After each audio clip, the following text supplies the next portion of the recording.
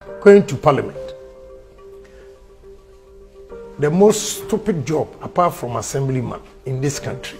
Is it? He's a firebrand and very controversial. He say he hates my own party. But what about if I talk about NDC? He doesn't hate them? Some say he's arrogant.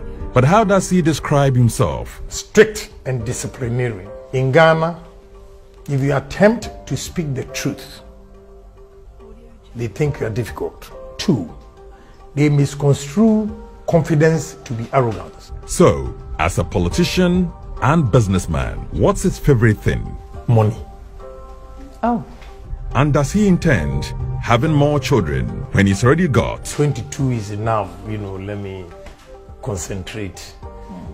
Now, I always be calculating this property is going to this one, this is going to this one, That alone is a headache to me. You've shared your properties amongst your children already?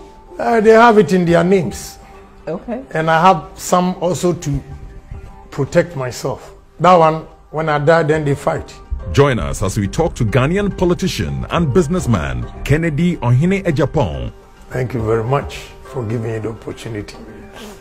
Running my mouth like that. 8:30 p.m. Monday and 6:30 p.m. Tuesday on the Joy News Channel with Mamavi Owusu Abuaje.